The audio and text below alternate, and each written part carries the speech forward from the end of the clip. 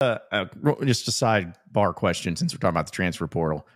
Who under the Sam Pittman era, at least, or at least when the transfer portal has been a thing, who was the biggest shock of a transfer to go out leave Arkansas? Like, who was the biggest? Michael Woods. That was crazy in the moment. Yeah, I forgot about that. That's an easy answer then. That was nuts, man.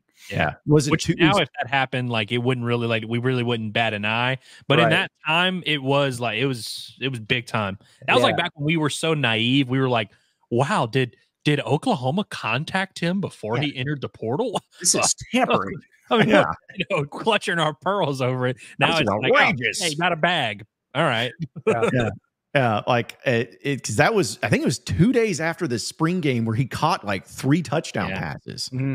Yeah, that was a tough one, man. Yeah, because he did the YouTube channel. Was it Woodville or something? Yeah, I used to love Michael Woods. Yeah, that was crazy. Yeah, so that was a big one too. I guess another one that, I mean, I don't know if it was shocking or not, but still, like Chris Paul leaving, I thought was a little surprising.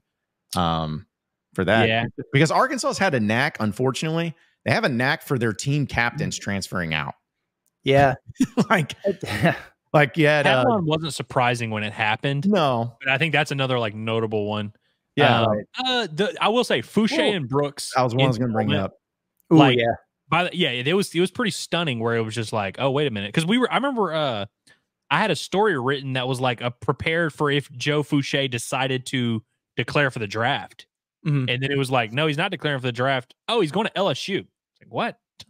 Mm-hmm. Yeah, that was crazy. And I mean, in terms of like notables, there were a lot of them this past season. I mean, KJ Jefferson and Rocket Sanders, under normal circumstances, that would be like, holy crap, that's crazy. But given the circumstances of the team and the season and what the heck is going on with Pittman, I can't really take a lot of stock into any of those moves that were made this past year. But under any other circumstances, we would have been looking at that going, holy cow. Yeah. Well, and that's like crazy? Even I was just gonna say, isn't it crazy that Arkansas is replacing the school's all-time leader in passing yards and touchdowns?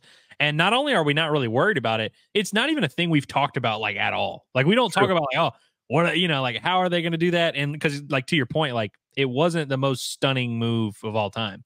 Right. No. In fact, it's one of those moves that was probably like, I'm going to make this comparison. I'm sure people are going to yell at me.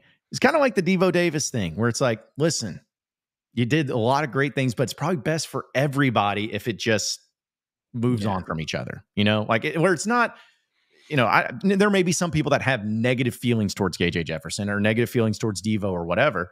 But when you have some changes, it's like you had some real success, you had some good years, but it just feels like it's run its course and it's time to separate. So, because